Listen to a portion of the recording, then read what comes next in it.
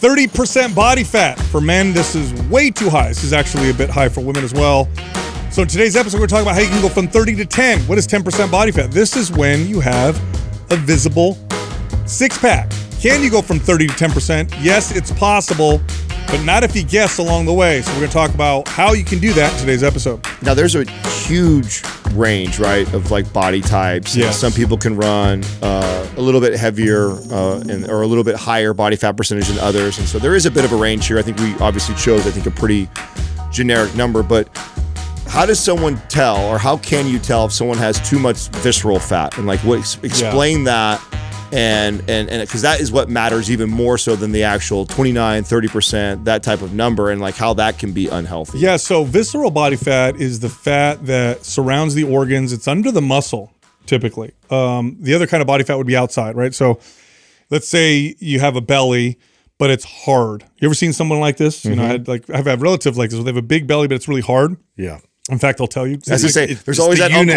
Everybody has that uncle who's like, feel good, feel it. Yeah. Mine's a keg. Look how hard and solid it is. That just typically means that there's lots of body fat underneath the muscle. And the data on visceral body fat shows that it's far more damaging to the body for your health than the kind of body fat that sits outside of the muscle.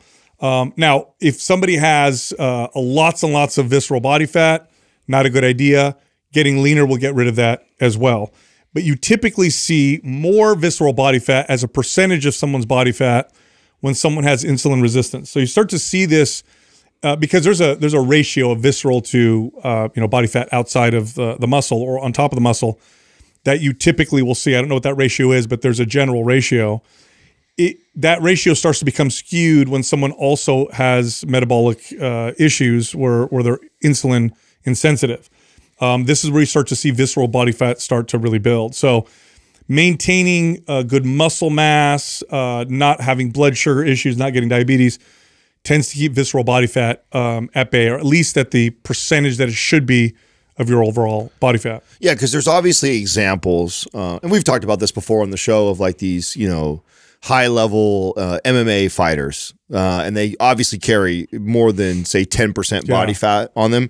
But they're in great cardiovascular health, and have a relatively good diet, and are strong, have a lot of muscle mass on them, but they may be higher in the body fat percentage. There's an example of somebody who probably has lower visceral fat, and they're healthy, and they don't have any of the side effects that come with the high visceral fat. Yeah, typically. And strength training, when they compare forms of exercise for fat loss, strength training seems to have more of an effect on visceral body fat than other forms of exercise. So when you compare them head to head, and people get lean doing, let's say, cardio versus strength training, traditional strength training seems to be more effective at getting rid of the visceral body fat. But it's probably because and this is the theory around it, it's probably because of the insulin sensitizing effects.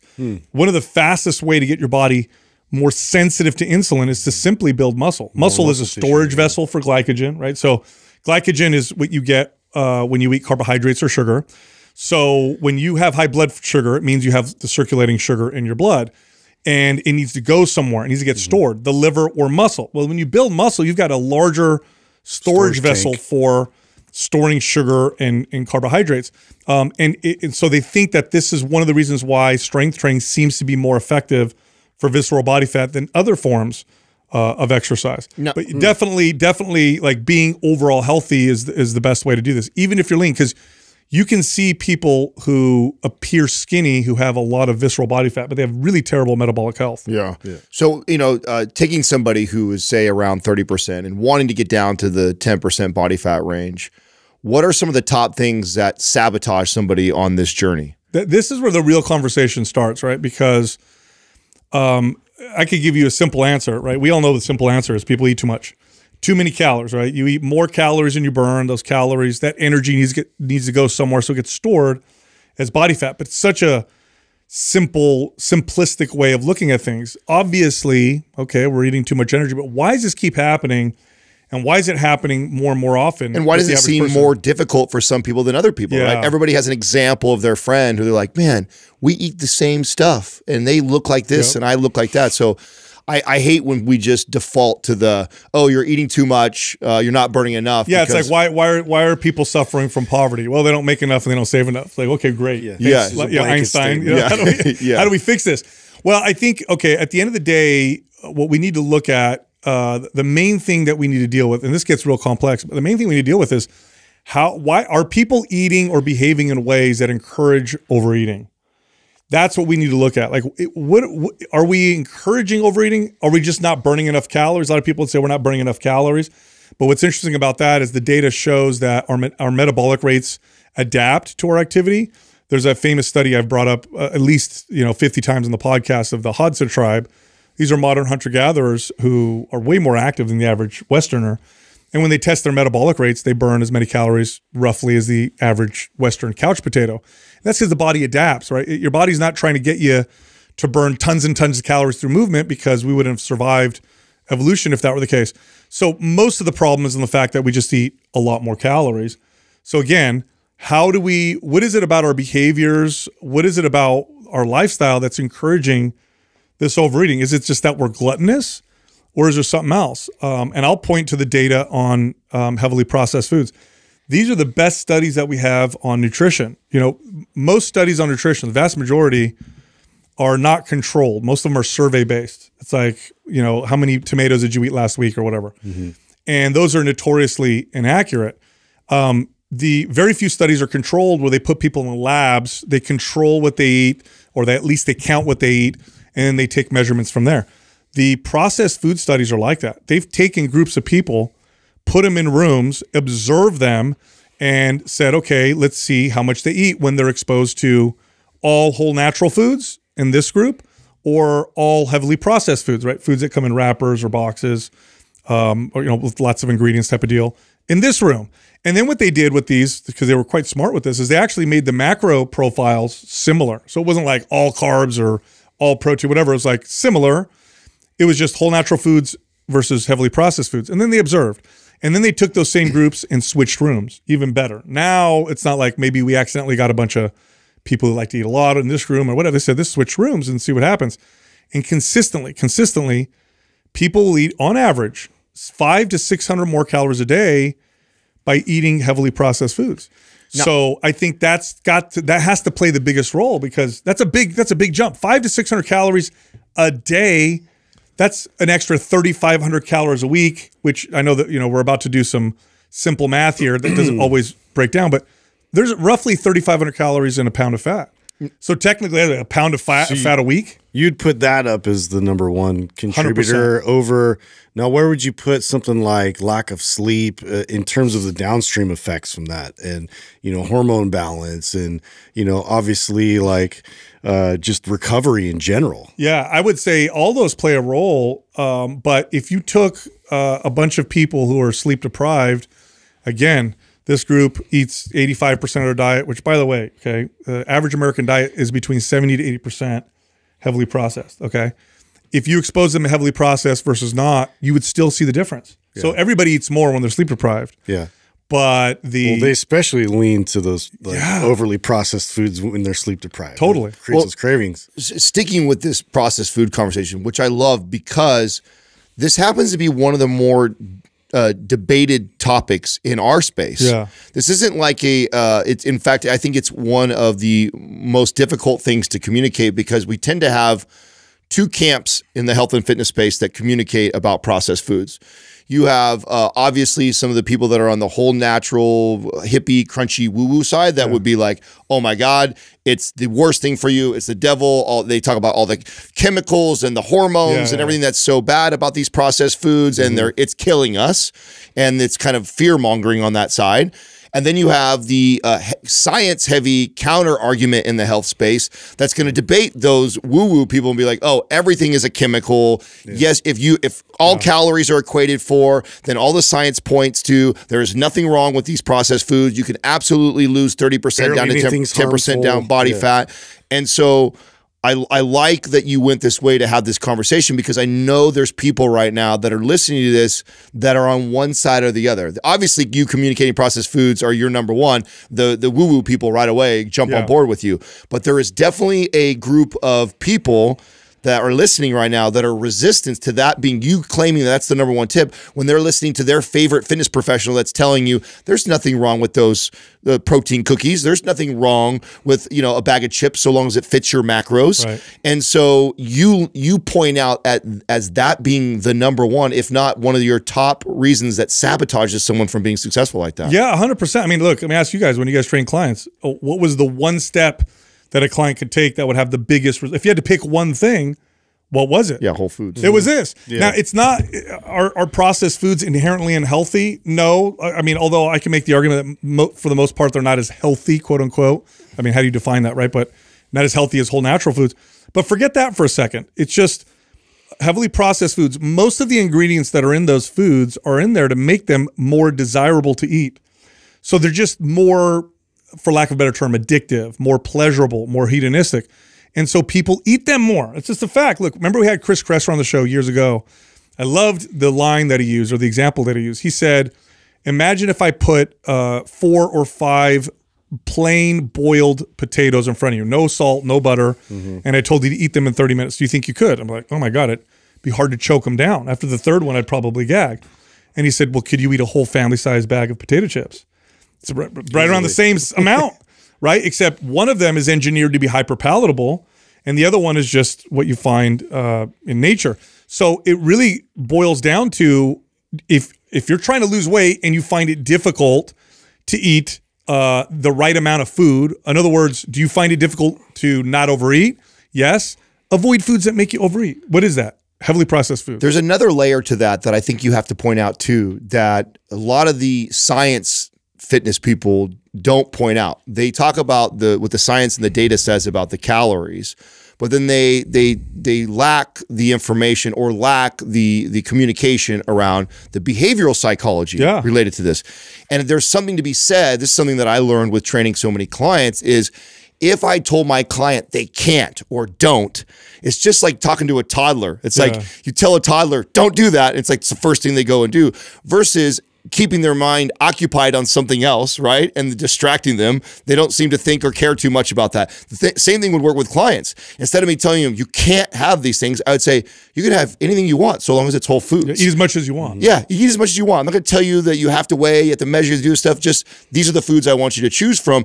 There's something to be said about the power of that psychology and that game that you're playing, even with yourself, is saying like, hey, my trainer, or I'm not telling myself I can't have these things. All I'm saying is, hey, I'm going to make it a goal that I just make choices from whole foods. I've never had a client struggle with weight loss who just didn't want to eat a lot of food. That doesn't exist.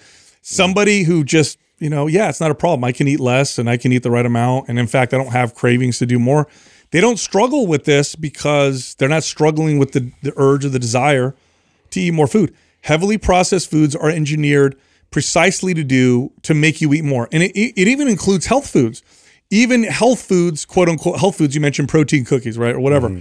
When you look at that category, the top sellers in that category of foods are not the ones that are the healthiest. They're the ones that taste the best. Yeah. Because people enjoy eating things that they enjoy eating. So that's one of the biggest things that sabotages fat loss. So although it is true, you could eat the right amount of calories, even though you're eating a predominantly, heavily processed food diet, you're going to struggle. It's not going to be easy. Why don't we just make this a lot easier? Avoid that category, eat as much as you want. And then what ends up happening, you end up eating 500 to 600 calories less a day on average. This is just again, what the data shows. In my experience, the only client this has ever worked for is the client that is competing. Oh, with the processed foods? Yeah. Yes. The client, because they count everything. Because they have to. Because that's part of this getting into a competition. You have to track, you have to measure, you have to weigh. And so their ability to insert, protein cookie, their Diet Cokes, all these different things into their diet is totally fine because they're tracking diligently and they have to do that in order to compete at this whatever level they're competing at. The clients who are just going off of how they feel or trying their best to track or pay attention to, never succeeded with a strategy like this where you allowed them to eat all these processed foods. It was far easier as a trainer to get my clients to reduce this body fat, to drop this body fat percentage from 30 down to 10% by just having them stick to whole foods. Oh yeah, it was one of my my hacks. It was like a magic trick. In fact, clients would always come back to me and say, what is it about heavily processed foods that make you gain weight? Like I'm eating a lot right now, but I'm getting leaner. It's like, we're actually eating less calories. You just don't realize it. And then we would track, and sure enough, I'd show them. And along the lines of what we're talking about in terms of eating in ways that promote not overeating, we took whole natural foods. That's at the top. Underneath that is high protein foods. Mm-hmm. High protein foods or high protein in general is very satiety producing. It's one of the fastest ways to get your appetite and cravings to go down is to eat the protein first. Eat a high protein meal, eat it first. You're far less likely to overeat when you do that. So that would be the second thing that I would say is that people, when they tend to eat a meal, they tend to not eat the protein first. In fact, meals tend to be served this way. Carbohydrates first, and then proteins last. Well, eat the protein first. Yeah, I was thinking about, your original point of whole foods and then versus like processed foods. Like there's a speed issue there in terms of like speed of digestion, speed of delivery, like, just eating chips, you're just constantly kind of, going through the bag pretty quickly versus it takes a while to get through like these boiled potatoes. And plus it's not like super enjoyable on top of that. But I think there's just like unconscious eating that's happening as well when you have those types of foods where you're just grabbing and you're eating, you don't realize how many calories you're consuming with that. Without going too deep in the weeds, right? Our bodies evolved with a satiety mechanism to tell us to stop eating. And what combats that are all the signals that we're getting from the food in terms of its palatability. And it's for thousands of years, it's been balanced.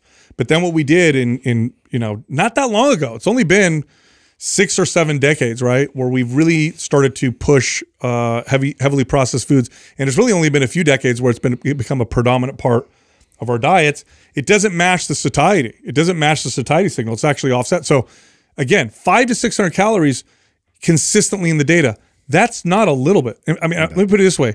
If you ate 100 calories extra a day right now, by the end of the year, you'd have significant fat gain, let alone 500 or 600 extra calories. So that simple thing right there, and like I said, for my clients on average, if I had a client that had to lose 30 or more pounds, I could consistently get them to lose 15 to 20 pounds with that step. Nothing else. We wouldn't even touch anything else until we got to 15 to 20 pound weight loss. And it was just from that step right there. All right, we're talking about fat loss real quick. Sorry to interrupt, but we have a free fat loss guide, how to lose fat in 3 easy steps. It's totally free.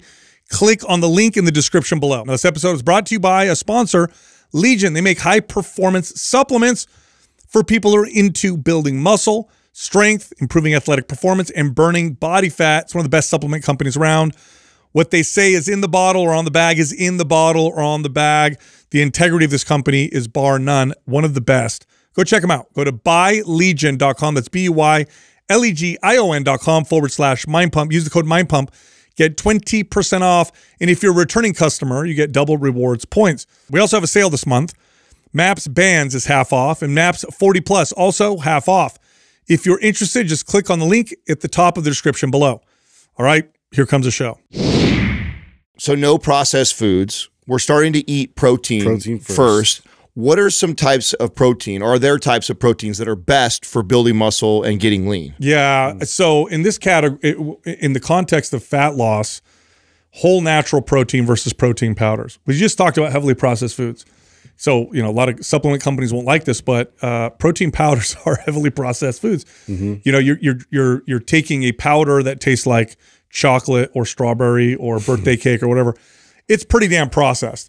It doesn't affect satiety like whole natural protein does. In fact, protein shakes are great for weight gain. Yeah. They're convenient. They're convenient, and they're really good for people who have a tough time gaining weight. In fact, this is the advice I give people when they're like, I can't eat enough calories, I want to put on size. Try a shake because it doesn't crush your appetite like eating a piece of chicken or something like that. So I would say any whole natural source of protein is going to be great. And the ones that are a higher percentage of protein per weight are probably best when it comes to appetite. So leaner sources of protein are going to crush your satiety more.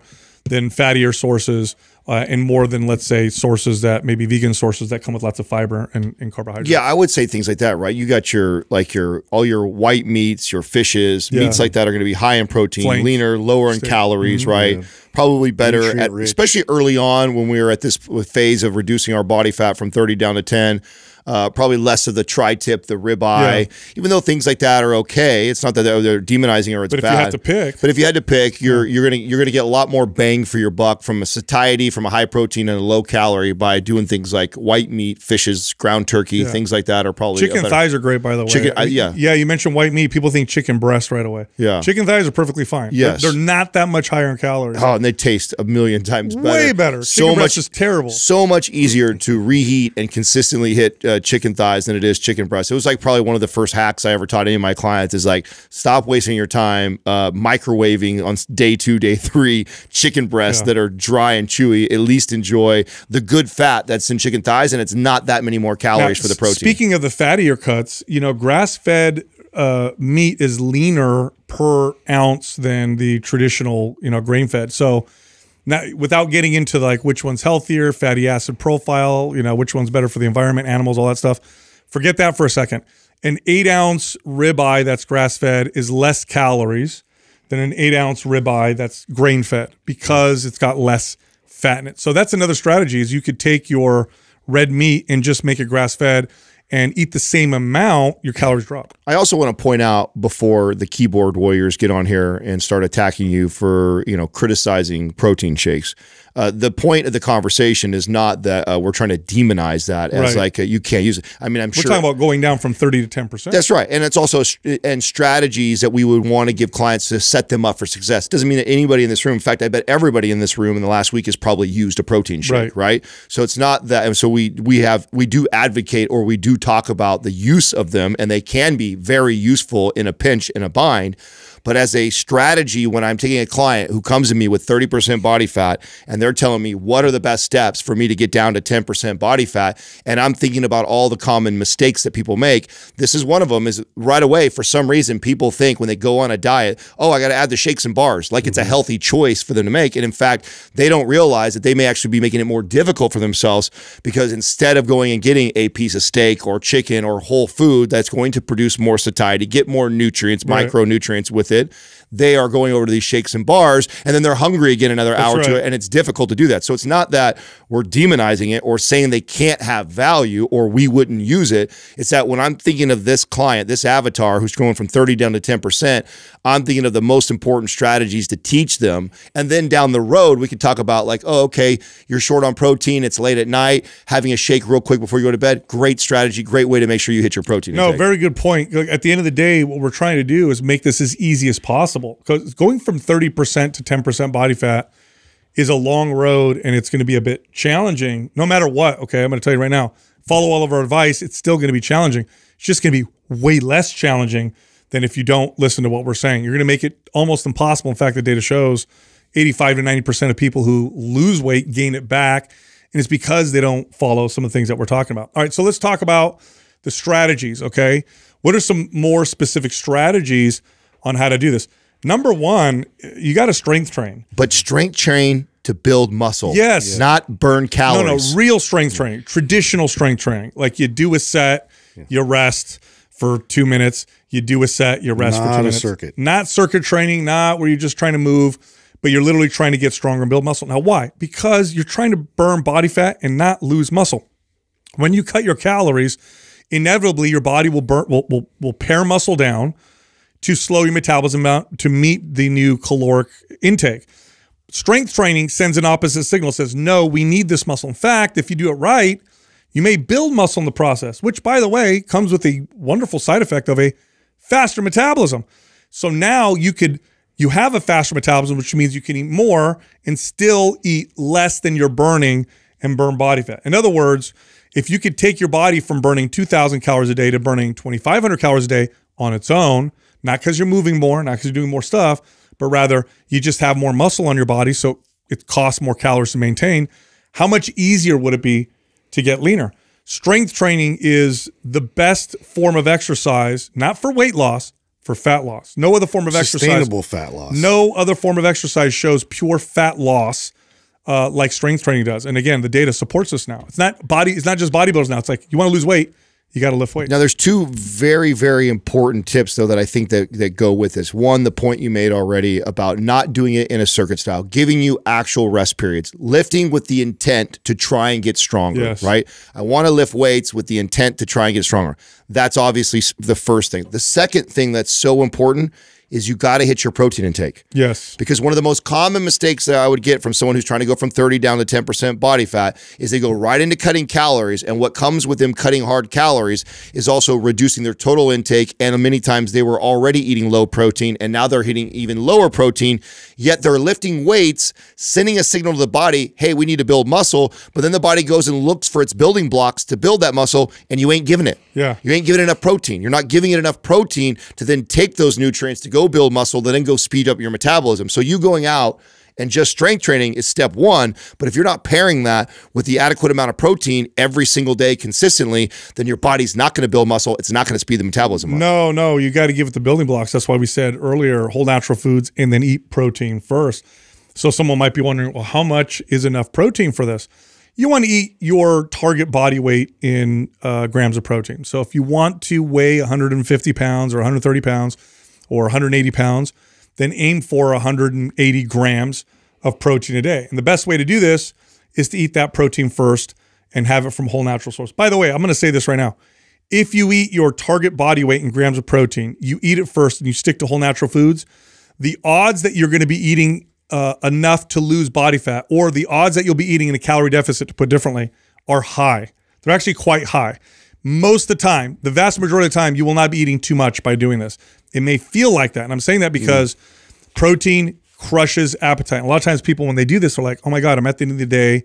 I need to eat 150 grams of protein. I'm at 120 and I can't eat another 30 grams of protein. And why should I feel like I'm eating too much now? No. Hit it and watch well, what especially happens. the first thing in the day, then you realize like how your blood sugar is pretty stable throughout the day. You don't get these big swings up and down, and which create cravings and create all these other, hunger signals. So it's actually like if you do that first thing, you notice the whole rest of your day is set up. What a good success. point. They actually showed that in studies when people eat a high protein breakfast. High protein would be like a good 30, 40, 50 grams of protein for breakfast. They're less likely to overeat throughout the entire day. Probably because of what you said, Justin. You also highlighted, this is a perfect example of where I would actually introduce a shake to somebody, is somebody who says that exact same thing back to me. They know that their target protein they need to take every single day is 150 grams. That's what we've decided based off of their body weight or their body weight goal. Okay, we need to hit 150 a day. They're coming to me, Adam, I'm so full at the end of the day. It's 7 o'clock at night. Yeah, now a shake. And I'm only at 110 or 120 grams of protein, and I don't want to eat anymore. But should I just, and since I want to lose weight, shouldn't I just not eat? And I would say, no, not in this case. We're strength training to build muscle, to speed up the metabolism. You are missing your protein intake consistently. Here's a situation where I want you to get that protein shake in, so we definitely feed that muscle. And it is definitely not going to keep you from leaning out. It's going to go to building muscle, and that in turn is going to speed the metabolism up, which ultimately will help you lean out and get down to the 10%. Awesome. And now with strength training, we'll go back to that, right? One of the fundamental rules of strength training is known as progressive overload, meaning if you, and this is very true, especially in the first few years of training, later on it gets more complicated, but in those first few years, your body continues to progress because you're progressively overloading it. You're doing more or lifting more than you were previously, so you continue to progress. In other words, when you strength train, it's a stress on the body, and the way that the body adapts to that stress is by becoming strong enough so that that stress is no longer stress. And then what do? You add more stress. That's the progressive overload. One of the best ways to do that, or to do that consistently, is to track your training volume. What does that formula look like? Well, it's sets times reps times weight that you lifted. So if you did 3 sets of 10 reps of bench press at 100 pounds, it would be 3 times 10 times 100. That's your volume for that exercise. And then slowly over time, while you're going from 30 to 10%, see if you can either keep that volume the same, so long as it's appropriate. If you're overtraining, back off. But if it's appropriate, keep it the same, and or slowly inch it up when the time feels right. When you feel strong, you feel healthy, slowly inch it up. And that's how you progressively overload your body throughout this process. I even used to give the advice of just maintain, or I used to say hold the line and hit at least your volume every week, and then allow your body to tell you when it's ready for more. Meaning you're going to have these workouts, and everybody's experienced this before, where you feel good. You feel rested, you feel well fed. You do that first warm-up set and you're like, wow, the bar is moving real easy. Like, here's the time where I'm going to go ahead and stretch my capacity a little bit, go ahead and add a little bit of volume, just a little bit more than what you were doing previously. And then again, we're going to go back to that, hold the line. Now we're going to stay there again until I have another one of those days where I'm feeling good. And then I'm going to add more. And you just do it incrementally like that over time. And you'd be so surprised on how much that starts to compound over weeks and weeks. Now you combine that with high protein, and then you combine it with this next point, which is feed muscle gains. In other words, if your calories are too low, you'll suffer in the gym. Now, they need to be low for you to lose weight, but if they're too low, you're going to go to the gym, you're going to feel like garbage. So, in other words, one of your number one goals here with this is I need to also kind of get stronger. If I'm getting stronger and I'm sticking to whole natural foods and I'm hitting my protein, I'm on the right track. And what'll probably happen, especially initially, is you'll get leaner while building a little bit of muscle. The scale might not even move that much initially, but what's happening is you're boosting your metabolism. Over time, your metabolism starts to speed up. Now your calories that you're currently eating become more of a deficit and more fat starts to come off your body. Eventually get to the point where you start to track and cut your calories. Now, why am I saying that? When you go from 30 to 18, 16, 17% body fat, it's pretty consistent. It's not nearly as hard as going from 16 to 10. When you get down to 10, when you start to get down to the 10, where you want to see your abs, you want to see that six pack, now you need to get a little bit more granular. Now you need to start tracking and then cut from there. But most people, in my experience, could get into the high to mid-teens just by living kind of a healthy lifestyle with some of those steps.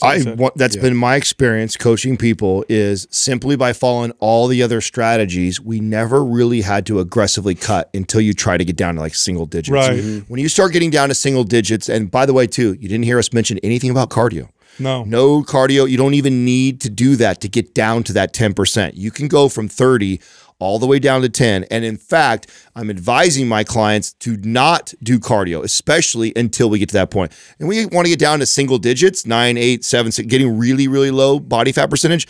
Then maybe we start talking about cutting for longer periods of time. We start talking about doing things where we're getting on cardio. Because you know why? Because now we're entering into a unhealthy place to be. And I don't want you to be there for very long. But if you're trying to get there just to prove a point, I can get down to 6 or 7% body fat. Then it makes sense to introduce some of these extreme things. But the average person who's going from 30% to body fat down to seeing their abs can absolutely do that through all the tips that we talked about and never touch a piece of cardio equipment. I want to clarify, right? This doesn't mean don't be active every day. You want to be healthy and you want to be active every day. I like tracking steps. I like making sure you're getting, a nice 10,000, 12,000 steps a day, which is a lot more than most people will get. So make sure you're moving throughout the day. But what Adam's talking about is structured cardio workouts.